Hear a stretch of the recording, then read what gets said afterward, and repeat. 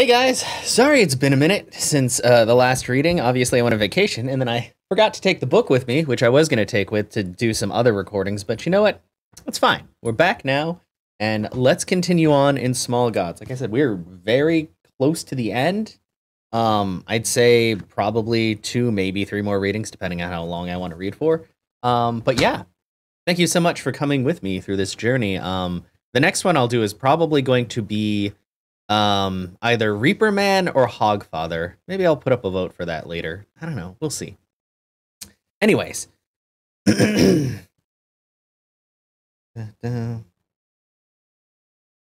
fighting was over in Ephebe. It hadn't lasted long, especially when the slaves joined in. There were too many narrow streets, too many ambushes, and above all, too much terrible determination. It's generally held that free men will always triumph over slaves, but perhaps it all depends on your point of view. Besides, the Ephebian garrison commander had declared somewhat nervously that slavery would henceforth be abolished, which infuriated the slaves. What would be the point of saving up to become free if you couldn't own slaves afterwards? Besides, how'd they eat? The Omnians couldn't understand, and uncertain people fight badly, and Vorbis had gone. Certainty seemed less certain when those eyes were elsewhere. The tyrant was released from his prison. He spent his first day of freedom carefully composing messages to other small countries along the coast. It was time to do something about Omnia. Bruthus sang.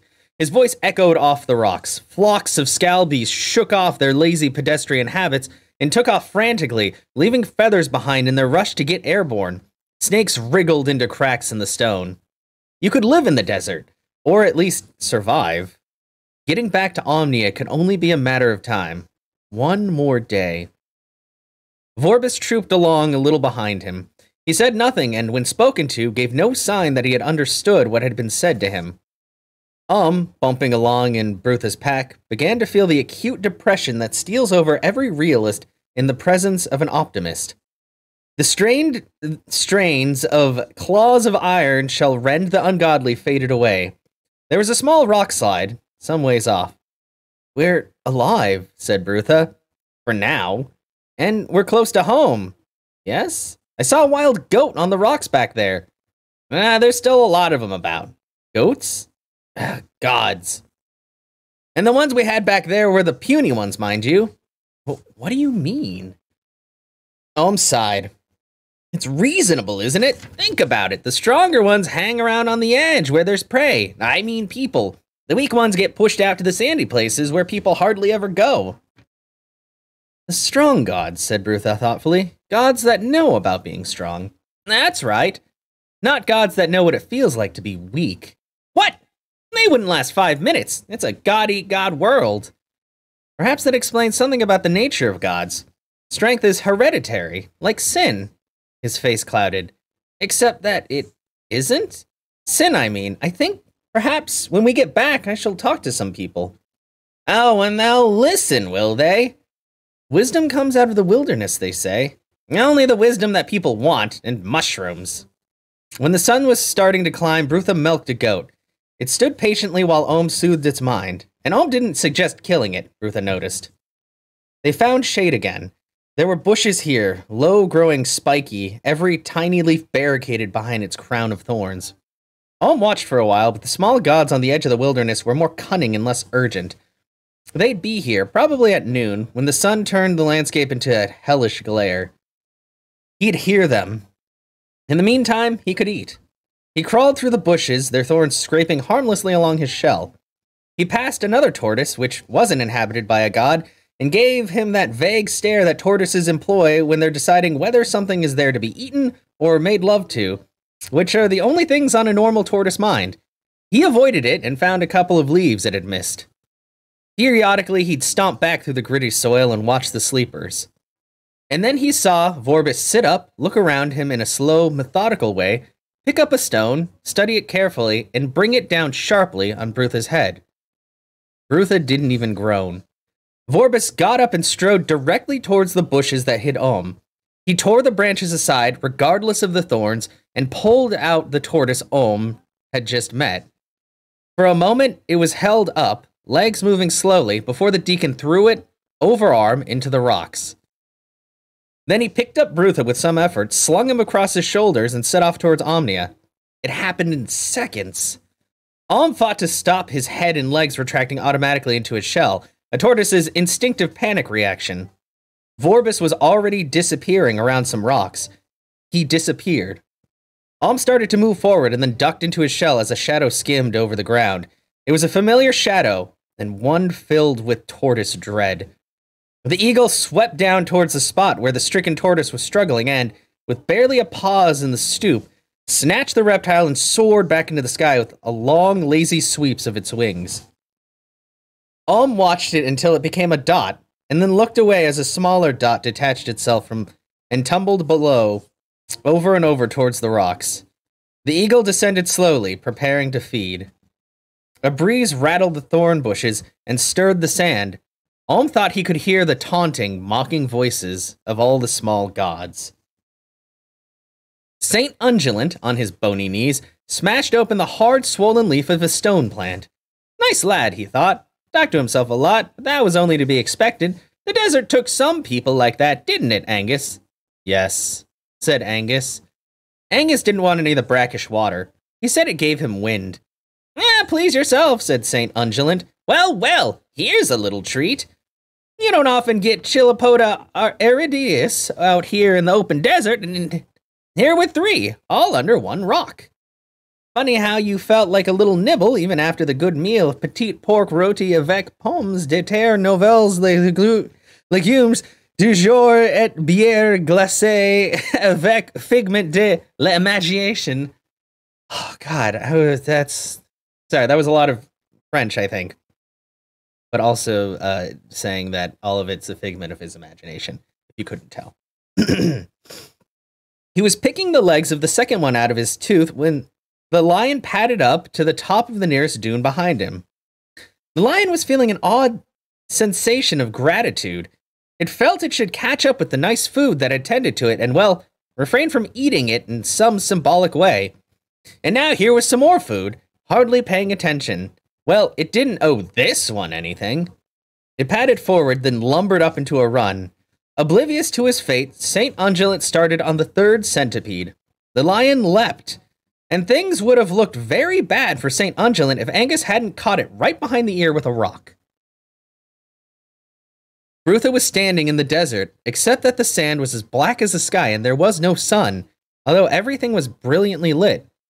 Ah, he thought, so this is dreaming. There were thousands of people walking across the desert. They paid him no attention. They walked as if completely unaware that they were in the middle of a crowd. He tried to wave at them, but he was nailed to the spot. He tried to speak, and the words evaporated in his mouth. And then he woke up.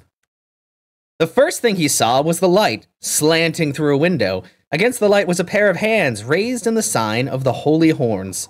With some difficulty, his head screaming pain at him, Brutha followed the hands along a pair of arms to where they joined not far under the bowed head of Brother Numrod. The Master of Novices looked up. Brutha? Yes? Be praised! Brutha craned his neck to look around. Is he here? Here. How do you feel? His head ached. His back felt as though it was on fire, and there was a dull pain in his knees. You were very badly sunburned, said Numrod. And that was a nasty knock on the head you had in the fall. What fall? Fall? From the desert. In the desert. You were with the prophet, said Numrod. You walked with the prophet, one of my novices. I remember the desert, said Brutha, touching his head gingerly. But the prophet? Prophet? People are saying you could be made a bishop, or even an eum, said Numrod. There's a precedent, you know. The most holy Saint Bobby was made a bishop because he was in a desert with the prophet Ossory, and he was a donkey. But I don't remember any prophet. There was just me and... Brutha stopped. Numrod was beaming. Vorbis? He most graciously told me all about it, said Numrod. I was privileged to be in the place of lamentation when he arrived. It was just after the Sistine prayers. The Cenobite was just departing. Well, you know the ceremony. And there was Vorbis, covered in dust and leading a donkey. I'm afraid you were across the back of the donkey. I don't remember a donkey, said Brutha. Donkey? He'd picked it up at one of the farms. There was quite a crowd with him. Numrod was flushed with excitement. And he declared a month of Jadra and double penances, and the council has given him the staff and the halter, and the Cenobite has gone off to the hermitage in Scant. Vorbis is the 8th prophet, said Brutha. Prophet, of course. And was there a tortoise? Has he mentioned anything about a tortoise? Tortoise? What have tortoises got to do with anything? Numrod's expression softened. But, of course, the prophet said the sun had affected you. He said you were raving, excuse me, about all sorts of strange things. He did? He sat by your bed for 3 days. It was inspiring. How long since we came back? Back? Almost a week. A week? Brutha stared at the wall. And he left orders that you were to be brought to him as soon as you were fully conscious, said Numrod. He was very definite about that. His tone of voice suggested he wasn't quite sure of Brutha's state of consciousness even now. Do you think you can walk? I can get some novices to carry you if you prefer. I have to go and see him now. Now, right away. I'll expect you want to thank him. Brutha had known about these parts of the citadel only by hearsay. Brother Numrod had never seen them either. Although he had never been specifically included in the summons, he had come, nevertheless, fussing importantly around Brutha as 2 sturdy novices carried him in a kind of sedan chair normally used by the more crumblings of the senior clerics. In the center of the citadel, behind the temple, was a walled garden. Brutha looked at it with an expert eye. There wasn't an inch of natural soil on the bare rock. Every spadeful that these shady trees grew in must have been carried up by hand. Vorbis was there, surrounded by bishops and iams. Or eams. I'm not quite sure. I'm sorry, I'm not a religious person. He looked around as Brutha approached. Oh, my desert companion, he said amiably. And Brother Numrod, I believe. My brothers, I should like you to know that I have it in mind to raise our Brutha to archbishophood. There was a faint murmur of astonishment from the clerics, and then a clearing of a throat. Vorbis looked down at Bishop Treem, who was the Citadel's archivist. Well, technically, he's not even yet even ordained, said Bishop Treem doubtfully. But of course, we all know there has been a precedent. Ossuary's ass, said Brother Numrod promptly. He put his hand over his mouth and went red with shame and embarrassment. Vorbis smiled. Good Brother Numrod is correct, he said. Who had also not been ordained unless the qualifications were somewhat relaxed in those days. There was a chorus of nervous laughs, such as there always is from people who owe their jobs and possibly their lives to a whim of the person who has just cracked the not very amusing line. Although the donkey was only made a bishop, said Bishop's Deathwish Treem, a role for which it would highly qualified, said Vorbis sharply, and now you will all leave, including Subdeacon Numrod, he added. Numrod went from red to white at this sudden preferment, but Archbishop Brutha will remain. We wish to talk. The clergy withdrew. Vorbis sat down on a stone chair under an elder tree. It was huge and ancient, quite unlike its short-lived relatives outside the garden, and its berries were ripening. The prophet sat with his elbows on the stone arms of the chair, his hands interlocked in front of him, and gave Brutha a long, slow stare. You are recovered? He said, eventually. Yes, Lord, said Brutha. But Lord, I cannot be a bishop. I cannot even... I assure you the job does not require much intelligence, said Vorbis. If it did, bishops would not be able to do it. There was another long silence. When Vorbis next spoke, it was as if every word was being winched up from a great depth. We spoke once, did we not, of the nature of reality? Yes, and how often what is perceived is not that which is fundamentally true. Yes. Another pause. High overhead, an eagle circled, looking for tortoises. I am sure you have confused memories of our wanderings in the wilderness. No, it is only to be expected, the sun, the thirst, the hunger.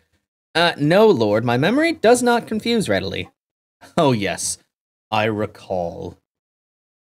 So do I, Lord. Vorbis turned his head slightly, looking sidelong at Brutha as if he was trying to hide behind his own face.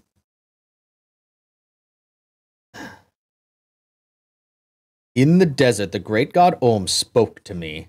Yes, Lord, he did, every day. You have a mighty, if simple faith, Brutha. When it comes to people, I am a great judge. Yes, Lord. Lord? Yes, my Brutha? Numrod said that you led me through the desert, Lord. Remember what I said about fundamental truth, Brutha. Of course you do. There was a physical desert indeed, but also a desert of the soul. My God led me, and I led you. Yes, I see. Overhead, the spiraling dot that was the eagle appeared to hang motionless in the air for a moment. Then it folded its wings and fell.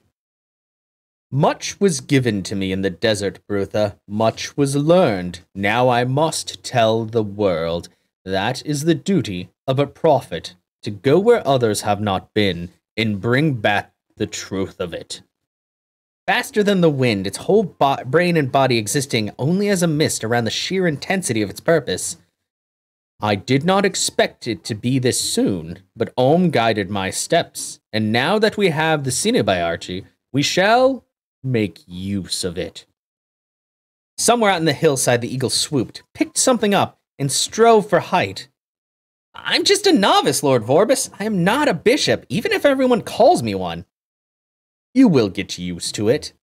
It sometimes took a long time for an idea to form in Brutha's mind, but one was forming now. It was something about the way Vorbis was sitting, something about the edge in his voice. Vorbis was afraid of him. Why me? Because of the desert? Who would care? For all I know, it was always like this. Probably it was Ossury's ass that carried him in the wilderness, who found the water, who kicked the lion to death.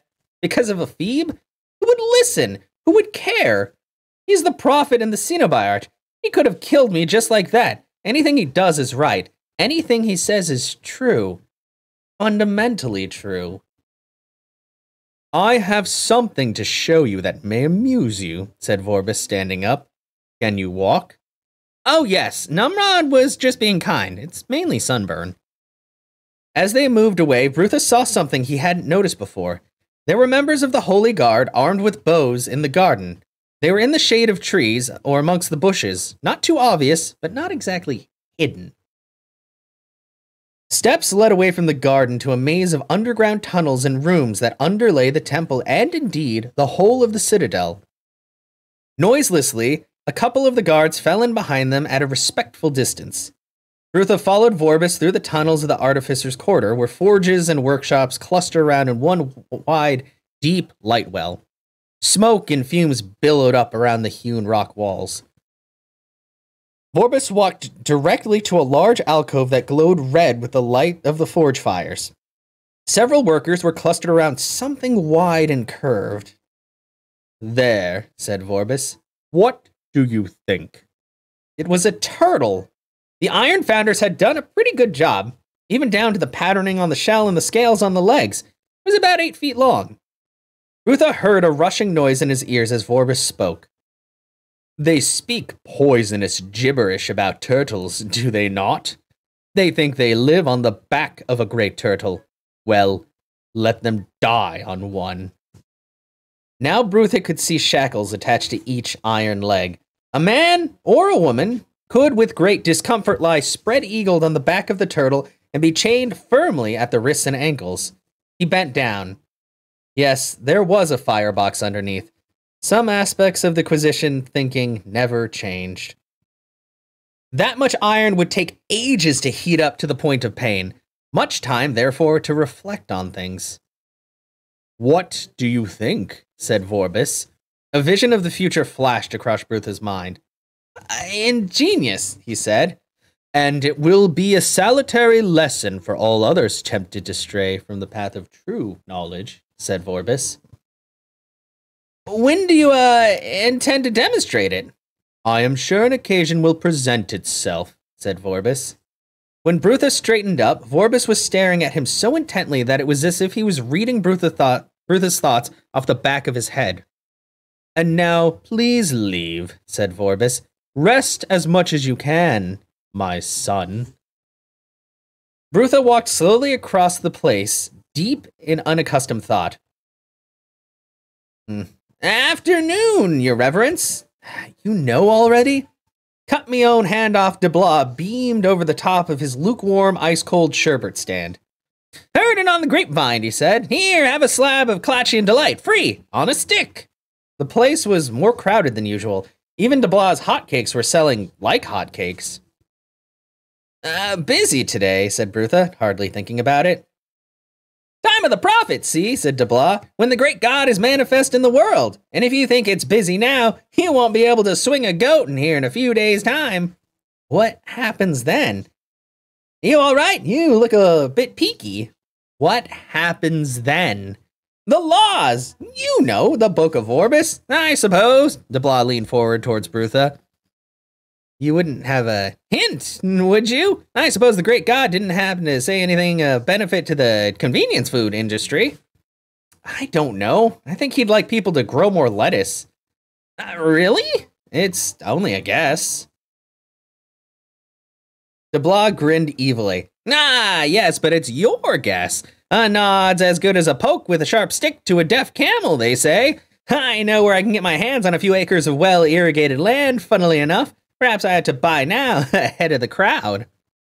Can't see any harm in it, Mr. de Blois. De Blois sidled closer.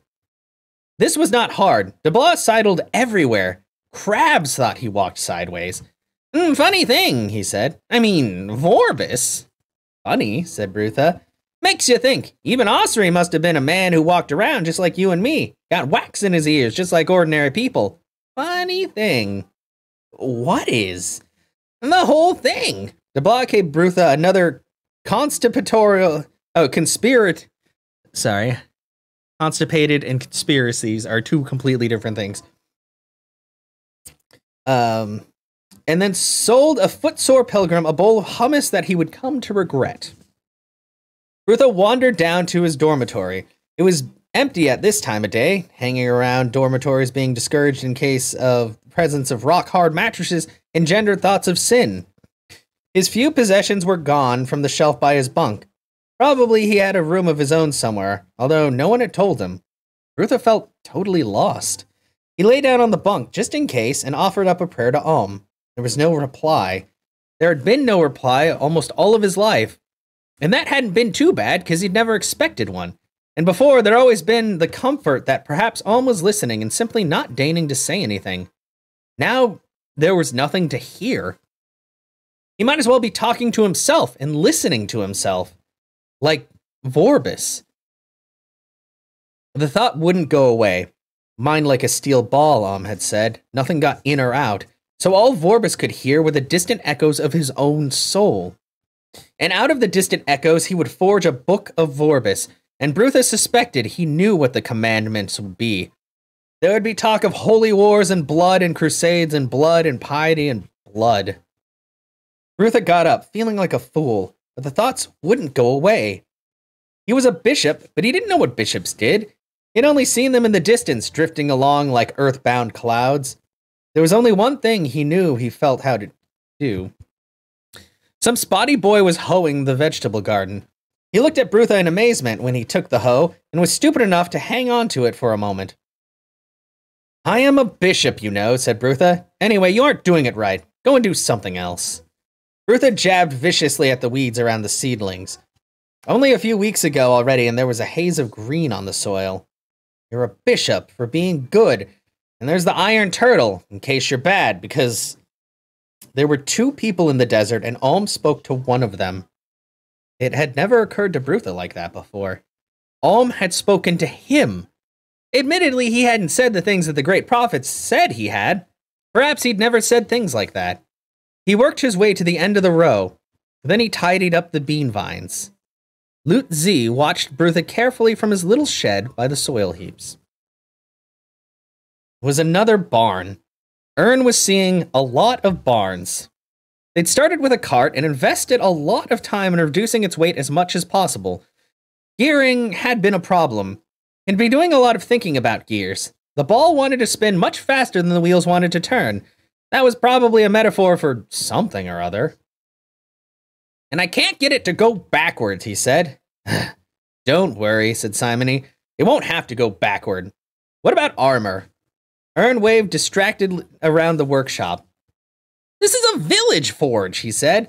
The thing is 20 feet long. Zakharos can't make plates bigger than a few feet across. I've tried nailing them on a framework, but it just collapses under the weight. Simony looked at the skeleton of the steam car and the pile of plates stacked next to it. Ever been in a battle, Ern? He said. No, I've got flat feet. I'm not very strong. Do you know what a tortoise is? Ern scratched his head. Okay, the answer isn't a little reptile in a shell, is it? Because you know I know that. I mean a shield tortoise. When you're attacking a fortress or a wall and the enemy is dropping everything he's got on you, every man holds his shield overhead so that it kind of slots into all the shields around it. Can take a lot of weight. Overlapping, murmured Ern. Like scales, said Simony. Ern looked reflectively at the cart. A tortoise, he said. And the battering ram? Said Simony. Oh, that's no problem, said Ern, not paying much attention. That tree trunk bolted to the frame, big iron rammer. They're only bronze doors, you say? Yes, but they're very big. Then they're probably hollow, or cast bronze plates on wood. That's what I'd do. Not solid bronze. Everyone says they're solid bronze. That's what I'd say, too. Excuse me, sirs. A burly man stepped forward. He wore the uniform of the palace guards. Ah, this is Sir Fergman, said Simony. Yes, Sergeant? The doors is reinforced with Kalachian steel because of all the fighting in the time of the false prophet Zog, and they opens outwards only, like lock gates on the canal, you understand? If you push on them, they only locks more firmly together. How are they open then, said Ern. The Cenobiarch raises his hand and the breath of God blows them open, said the sergeant. In a logical sense, I meant. Oh, well, one of the deacons goes behind a curtain and pulls a lever, but when I was on guard, down in the crypts, sometimes there was a room. There were gratings and things. Well, you could hear water gushing. Ah, hydraulics, said Ern. Thought it would be hydraulics. Can you get in? Said Simony. To the room? Why not? No one bothers with it.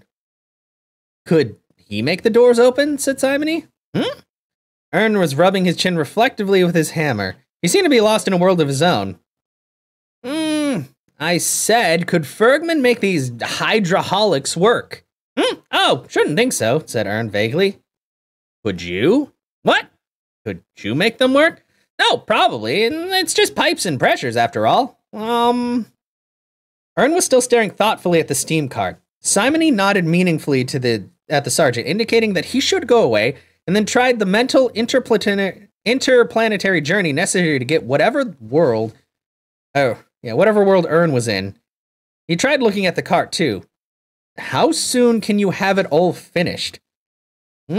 I said, late tomorrow night, if we work through tonight. But we'll need it for the next dawn. We won't have time to see if it works. It'll work the first time, said Ern. Really? I built it. I know about it. You know about swords and spears and things. I know about things that go round and round. It will work the first time. Good. Well, there are other things I've got to do. Right. Ern was left alone in the barn. He looked reflectively at his hammer and then at the iron cart. They didn't know how to cast bronze properly here. Their iron was pathetic. Just pathetic. Their coppers? Oh, it was terrible. They seemed to be able to make steel that shattered at a blow. Over the years, the Quisition had weeded out all the goodsmiths. He'd done just the best he could, but... Just don't ask me about the second or third time, he said quietly to himself. Vorbis sat in the stone chair in his garden, paper strewn around him. Well? The kneeling figure did not look up. 2 guards stood over it, with drawn swords. The turtle people, people are plotting something. It was a voice shrill with terror. Of course they are, said Vorbis. And what is this plot? There's some kind of, when you're confirmed as Cenobarch, some kind of device, some machine that goes by itself. It'll smash down the doors of the temple. The voice faded away. And where is this device now? Said Vorbis. I don't know. They bought iron from me. That's all I know. An iron device. Yes, the man took deep breath, half gulp. The guards said, you have my father in prison, I plead. Vorbis looked down at the man.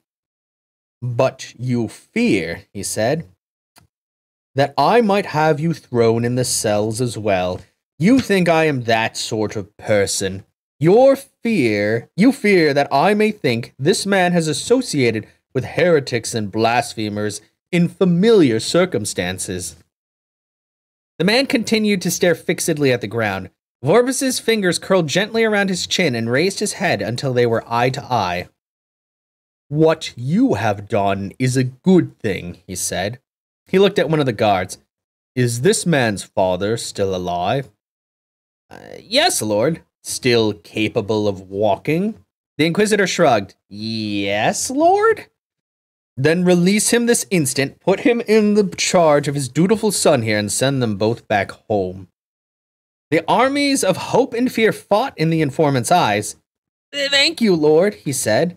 Go in peace. Vorbis watched one of the guards escort the man from the garden. Then he waved a hand vaguely at one of the head inquisitors. Do we know where he lives? Yes, Lord. Good.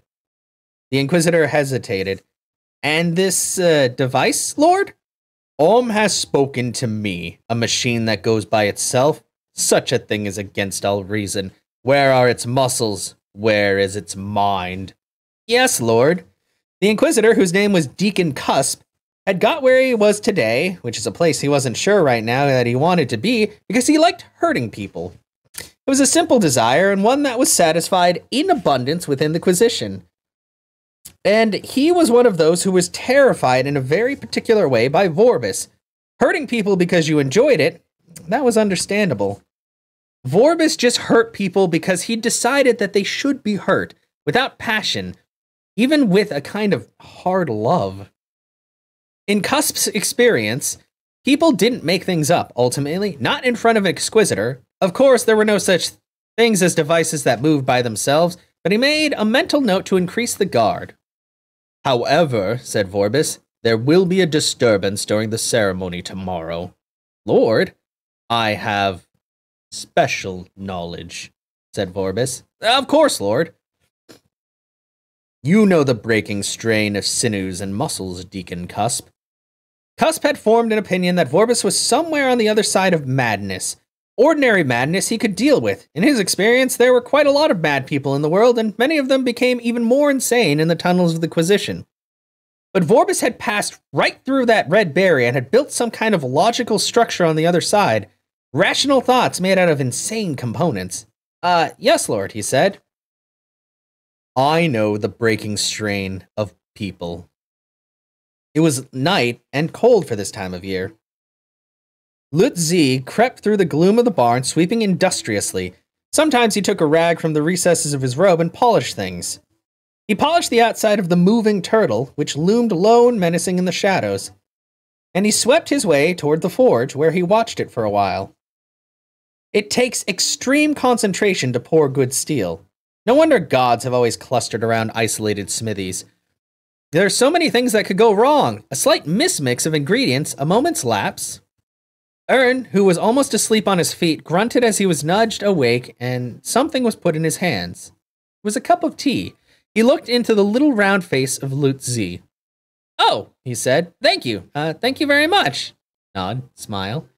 Nearly done, said Ern, more or less to himself. Just gotta let it cool now. Gotta let it cool really slowly. Otherwise it crystallizes, you see. Nod, smile, nod. It was good tea. It's not important to cast anyways, said Ern, swaying. Just the control levers. Lutzi caught him carefully and steered him to a seat on a heap of charcoal. Then he went and watched the forge for a while, the bar of steel glowing in the mold. He poured a bucket of cold water over it, watching the great cloud of steam spread and disperse, then put his broom over his shoulder and ran away hurriedly. People to whom Lutzi was a vaguely glimpsed figure behind a very slow broom would have been surprised at his turn of speed, especially in a man 6,000 years old who ate nothing but brown rice and drank only green tea with a knob of rancid butter in it. A little ways away from the Citadel main gates, he stopped running and started sweeping. He swept up to the gates, swept around the gates themselves, nodded and smiled at a soldier who glared at him, and then realized it was only a daft old sweeper, polished one of the handles of the gates, and swept his way by the passages and cloisters to Brutha's vegetable garden. He could see a figure crouched among the melons. Lutzi found a rug and padded out back in the garden, where Brutha was sitting hunched up with his hoe over his knees. Lutzi had seen many agonized faces in his times, which was a longer time than most whole civilization managed to see. Brutha's was the worst. He tugged the rug over the bishop's shoulders. I can't hear him, said Brutha hoarsely. It may mean that he's too far away. I keep on thinking that. He might be out there, somewhere, miles away. Lutzi smiled and nodded. It'll happen all over again. He never told anyone to do anything, or not to do anything. He didn't care. Lutzi nodded and smiled again. His teeth were yellow. There were, in fact, his 200th set. He should have cared. Lutzi disappeared into his corner again and returned with a shallow bowl full of some kind of tea. He nodded and smiled and proffered it until Brutha took it and had a sip. It tasted like hot water with a lavender bag in it. You don't understand anything I'm talking about, do you? Said Brutha. Not much, said Lutzi. You can talk? Lutzi put a wizened finger to his lips. Big secret. Brutha looked at the little man. How did he know about him? How much did anyone know about him? You talk to God, said Lutzi. How do you know that? Signs. Men who talk to God have difficult life. You're right, Brutha stared at Lutzi over the cup. Why are you here? He said. You're not Omnian or Ephebian. Grew up near Hub, long time ago. Now Lutzi a stranger everywhere he goes. Best way, learned religion and temple at home. Now go where job is. Carting soil and pruning plants here? Sure, never been bishop or high panjadrum. Dangerous life. Always be man who cleans pews or sweeps up behind altar. No one bother useful man. No one bother small man. No one remember name. That's what I was gonna do, but it doesn't work for me. Then find other way. I learn in temple, taught by ancient master. When trouble, always remember wise words of ancient and venerable master. What were they? Ancient master say, that boy there, what you eating? Hope you brought enough for everybody. Ancient master say, you bad boy, why you no do homework? Ancient master say, what boy laughing? No tell what boy laughing, whole dojo staying after school. When remember these wise words, nothing seems so bad. What shall I do? I can't hear him. You do what you must. I learn anything. Yet you have to walk it all alone. Brutha hugged his knees. But he told me nothing. Where's all this wisdom? All the other prophets came back with commandments. Where they get them? I suppose they make them up. You get them from same place. Ooh. You call this philosophy? Roared Didactylos, waving his stick. Ern cleaned pieces of sand mold from the lever. Well, natural philosophy, he said. The stick wanged down on the moving turtle's flanks. I never taught you this sort of thing, shouted the philosopher. Philosophy is supposed to make life better. This will make life better for a lot of people, said Ern calmly. It will help overthrow a tyrant. And then, said Didactylos, and then what? And then you'll take it to bits, will you? Said the old man. Smash it off, take the wheels off, get rid of all those spikes, burn the plans, yes? When it's served its purpose, yes? Well, Ern began. Aha! Aha, what? What if we do keep it? It'll be a deterrent to other tyrants. You think other tyrants won't build them too? Well, I can build bigger ones, Ern shouted. Didactylos sagged. Yes, he said. No doubt you can, so that's all right then. My word, and to think I was worrying, and now I think I'll go and have a rest somewhere. He looked hunched up and suddenly old. Master? Don't master me, said Didactylos, feeling his way along the barn walls to the door. I can see you know every bloody thing there is to know about human nature now. Ha! The great god Om slid down the side of an irrigation ditch and landed on his back in the weeds at the bottom. He righted himself by gripping a root with his mouth and hauling himself over. The shape of Brutha's thoughts flickered back and forth in his mind. He couldn't make out any actual words, but he didn't need to, any more than you need to see the ripples to know which way the river flowed. Occasionally, when he could see the citadel as a gleaming dot in the twilight, he'd try shouting his own mind back as loudly as he could. Wait, you don't want to do that? We can go to Ankh-Morpork, land of opportunity. With my brains and with you, the world is our mollusk.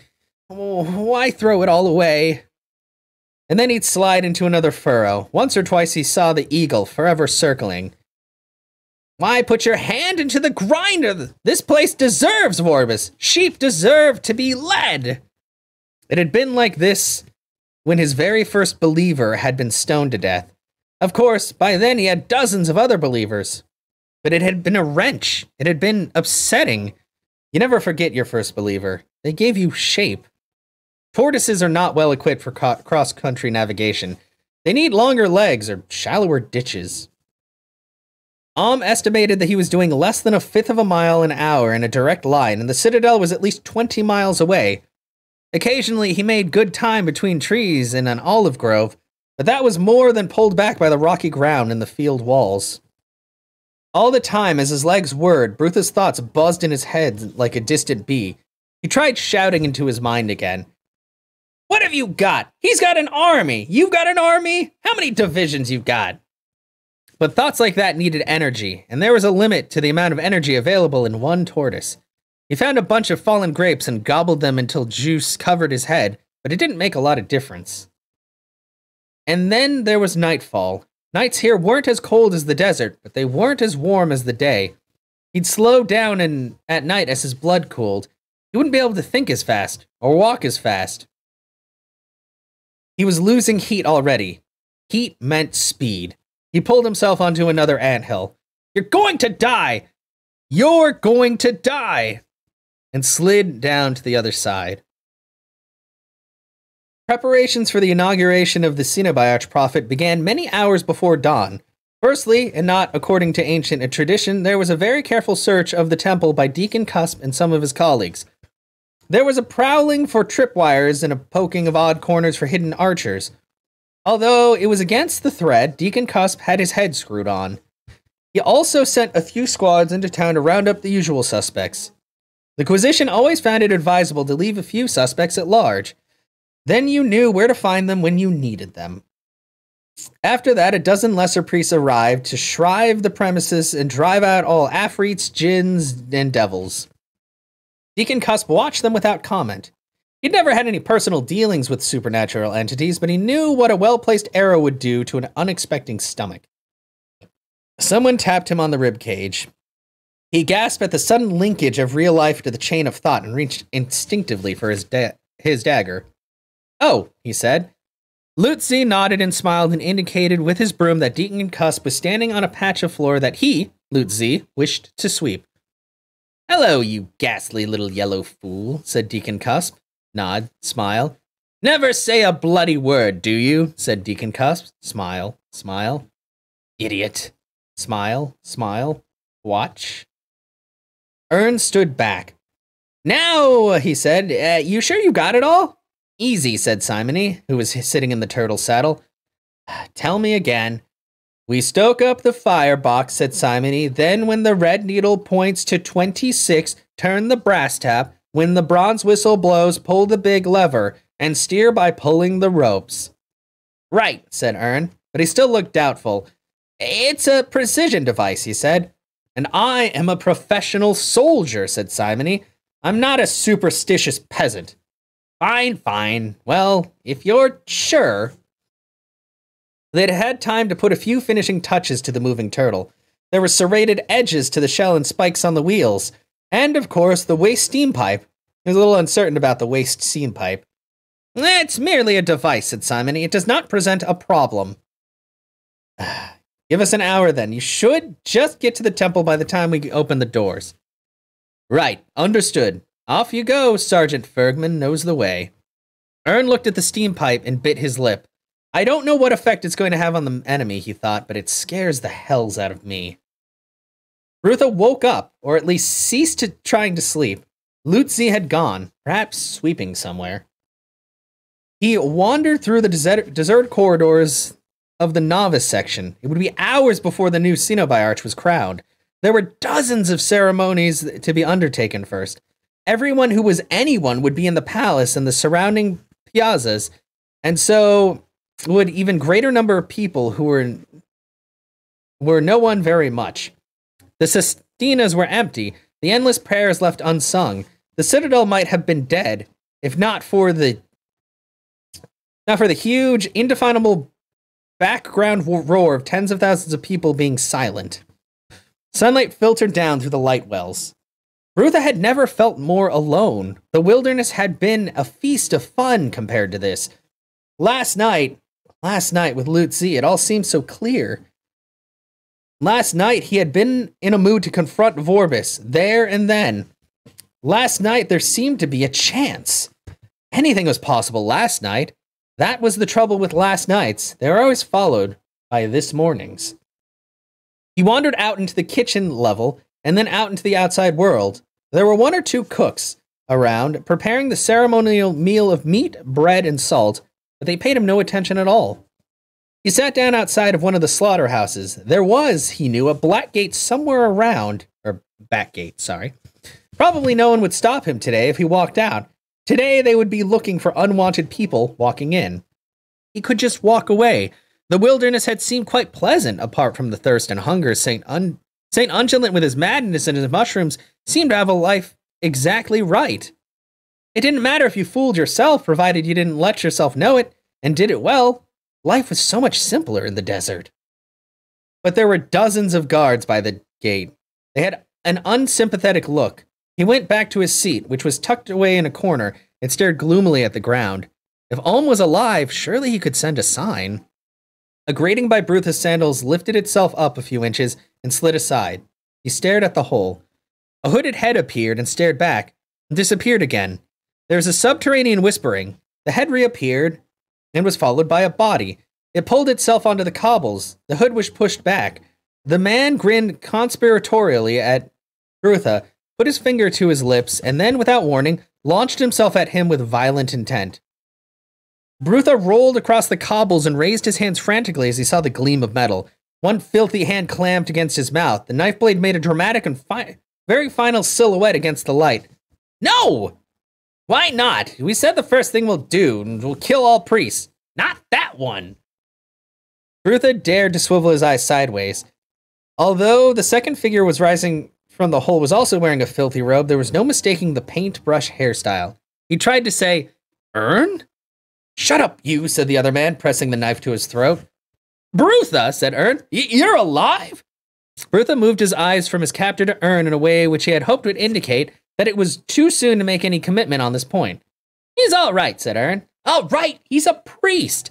But he's on our side, aren't you, Brutha? Brutha tried to nod and thought, I'm on everyone's side. It'd be nice if, just for once, someone was on mine. The hand unclamped from his mouth, but the knife remained resting on his throat. Brutha's normally careful thought processes ran like quicksilver. The turtle moves? He ventured. The knife was withdrawn with obvious reluctance. I don't trust him, said the man. We should shove him in the hole, at least. Brutha's one of us, said Ern. That's right, said Brutha. Which ones are you? Ern leaned closer. How's your memory? Unfortunately, it's fine. Good. It would be a good idea to stay out of trouble, do you hear? And if anything happens, remember the turtle. Well, of course you would. What things? Ern patted him on the shoulder, making Brutha think for a moment of Vorbis. Vorbis, who never touched another person inside his head, was a great toucher with his hands. Best if you don't know what's happening, said Ern.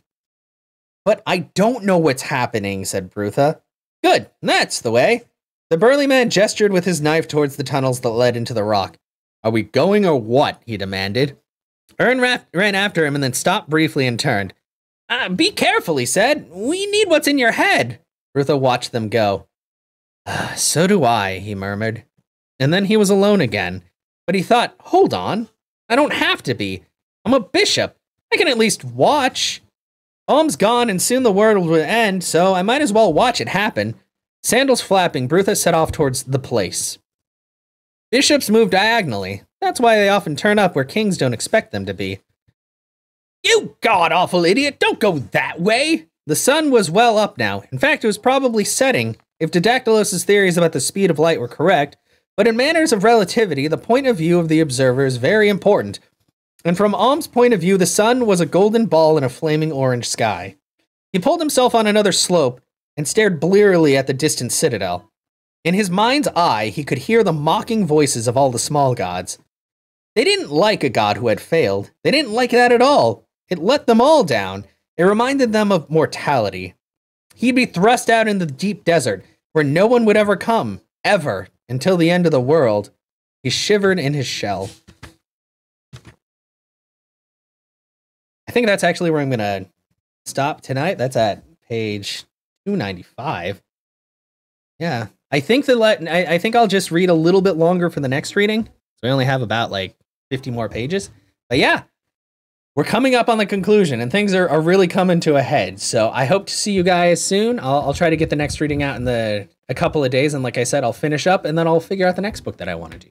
But yeah, once again, thank you guys so much for the support and for being around and for enjoying this reading of Terry Pratchett's Small Gods. I will see you all soon.